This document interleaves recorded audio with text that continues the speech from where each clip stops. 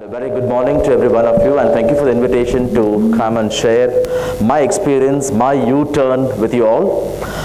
I'm a television journalist with NDTV over the last 13 years, and in the year 1996, I began my career as a lecturer in English.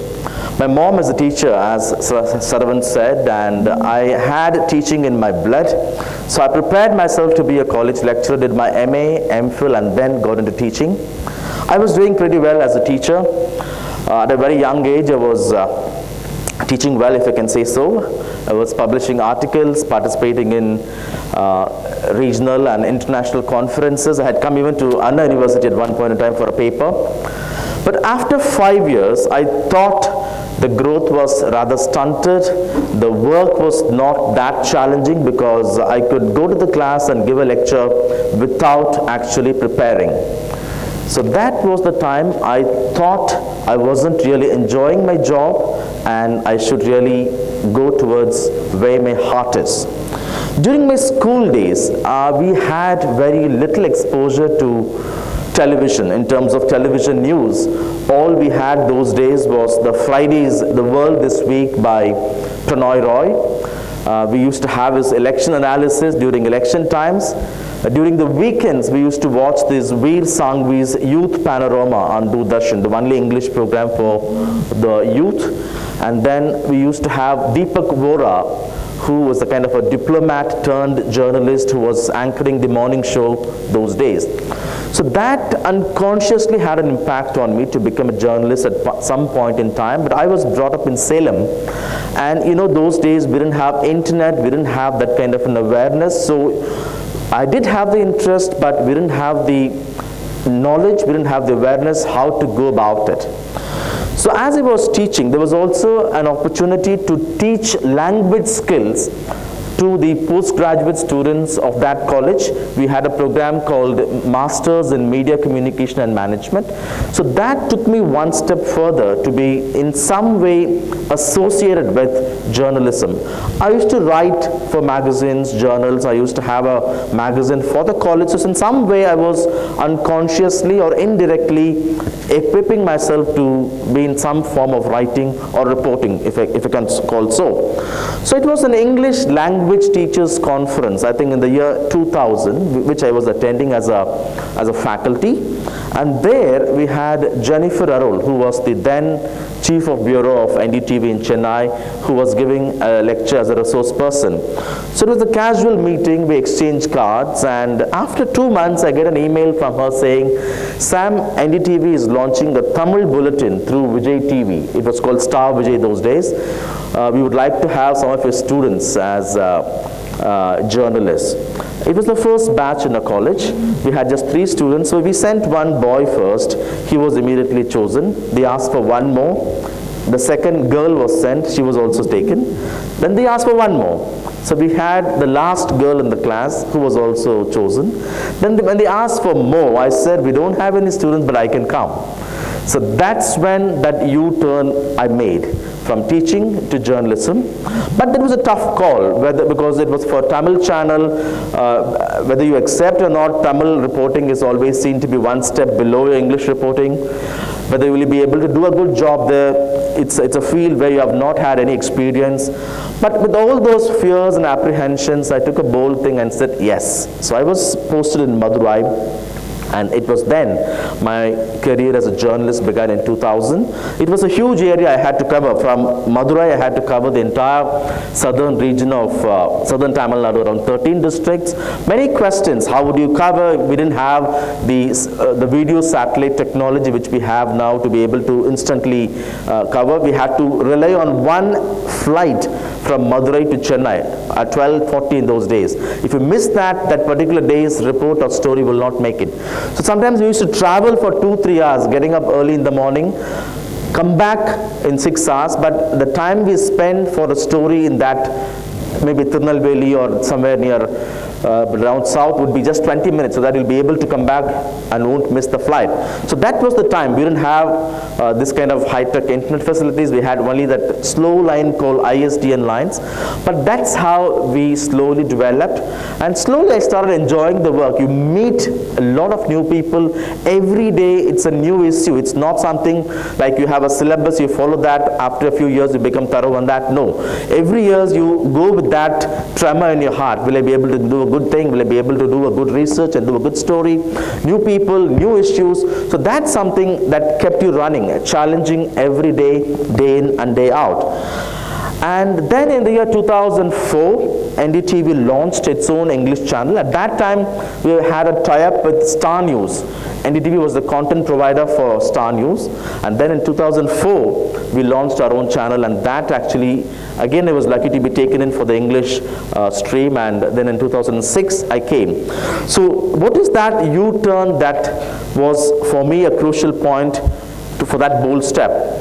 Number one, yes, I didn't enjoy teaching beyond a point because it wasn't really challenging myself. It wasn't really making me to push beyond the boundaries. It was becoming a routine because the university curriculum wasn't really changing frequently. That was one call. But secondly, how did I really cope with the new thing? That is something, a challenge. If you really enjoy your work, if you really have your heart, if you have the passion for any kind of new job, particularly when you're young, it's so easy for people to adapt ourselves to new ways of new jobs, new ways of doing things, and that was something which helps everyone. So if you're someone who was, maybe you're done engineering, you're preparing for yourself for a great career, but at any point if you don't enjoy your work, I think that's the time you have to ask yourself, is it time for me to call quits? Is it time for me to realize what I enjoy doing, and should I find for openings, should I find for opportunities in that? So I thought I'll just play a short clipping, a recent story, to have you a better sense of what kind of work I do, and then I can just go through a little bit about the kind of challenges we face in my present work now. Down Sterlite's copper smelting plant in Tuticorin after imposing a 100 crore fine, but no relief yet for the plant. The Tamil Nadu Pollution Control Board has ordered its closure after a gas leak. Sterlite denies the allegations. NDTV's Sam Daniel sent us this ground report on the plant's impact on the environment in the area.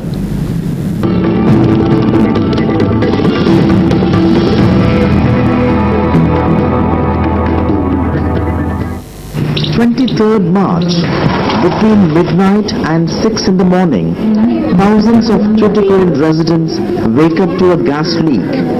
The chimneys of Sterlite copper smelting plant release more than double the permissible amount of sulfur dioxide. Complaints of nausea, throat and eye irritation pour in. The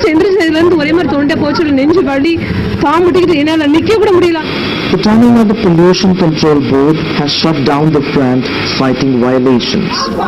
Local people say they've paid a heavy price. During its initial years, the plant's liquid discharge polluted the soil, and dust destroyed cultivation.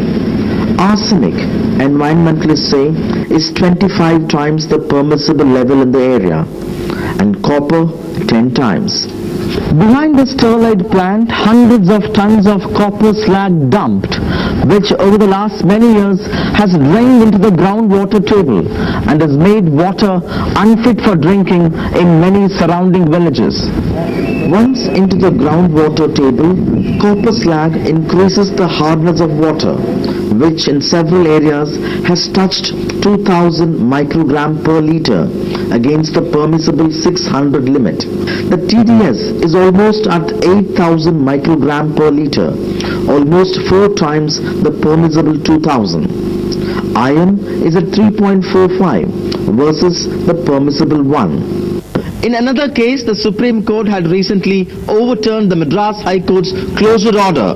Does this imply that if you are rich enough to make settlements, you can be up to any kind of mischief, and then you set right things with your money power? Promoted by the Vedanta group, the plant made Tuticorin its home 17 years ago, after Maharashtra farmers chased it out of Ratnagiri. The company with the 18,000 crore turnover supplies 40% of India's copper requirement, besides jobs for around 4,000 regular and contract workers. Another 40,000 benefit indirectly as well. Doctors say there's a definite rise in respiratory complaints after Sterlite set up shop in Tuticorin. But there's no scientific research to prove. Because there is no recorded estimation of blood levels of all these toxins. There is no research. Sterlite authorities say the plant has achieved zero discharge now and that it complies with pollution control norms. We Sterlite Industries will continue to engage with the state government of Tamil Nadu and the state pollution control board towards maintaining the highest standards of safety, health and environment in our operations. The district administration says it will go by government records and it has ordered a probe following fresh complaints by public. If it is found that it has been doing this nuisance for quite long, and this was also one such nuisance which they have not taken steps to clear it, then definitely the closure will be ordered. It's a question of development versus public safety and damage to environment. With the Tamil Nadu Pollution Control Board shutting down the plant, there's no relief yet for Sterlite. But for the Tamil Nadu government, it could be a tough political call. Outside the Sterlite plant in Tuticorin, with camera person Sukumar, Sam Daniel, for NDTV. Thank you for the video. So this is the kind of role I do now, from a confined environment in classrooms to travel across the state to areas where we wouldn't travel, meet people. The biggest joy, of course, is taking up the cause of the common man. Ask government officials, make politicians, bureaucrats accountable. And the biggest joy is when you get a telephone call, sir, you did a story, now there is some relief. The government has worked on that. There are villages which we have done stories on which didn't have power supply for the past 50, 60 years. They call with such gratitude saying that we have electricity now. So that kind of satisfaction and the way you somehow mold public opinion, maybe not directly but in a tacit way.